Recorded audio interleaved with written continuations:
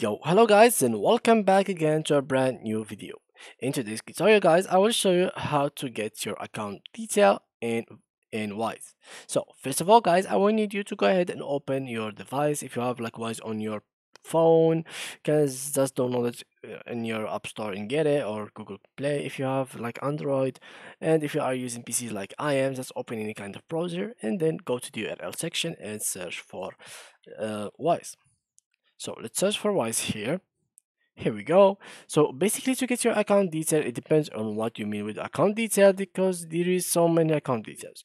If you want to put your account detail like this, like the system, like for example, mail, etc., you can just go to here, settings, and you can see here email settings, notification, connected account, password, secure communication code, etc. over here. And if you mention with your account details like your card details, you will have first to have a card. So how to get one? First of all, you have to be eligible for the card. So you have to be one of these countries that allows you to get the card from Wise. There is multiple countries that are not in this list, so make sure that your country is in it, or else just click here to join the wait list.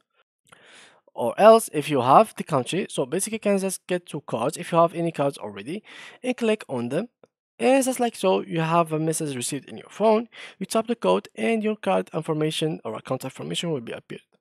If you don't have a card already, let's go here, get started, let's go, personal account, and here you put all your information, first name, middle name, legal last name, and here date of birth, country residence, home address, city, and postal code.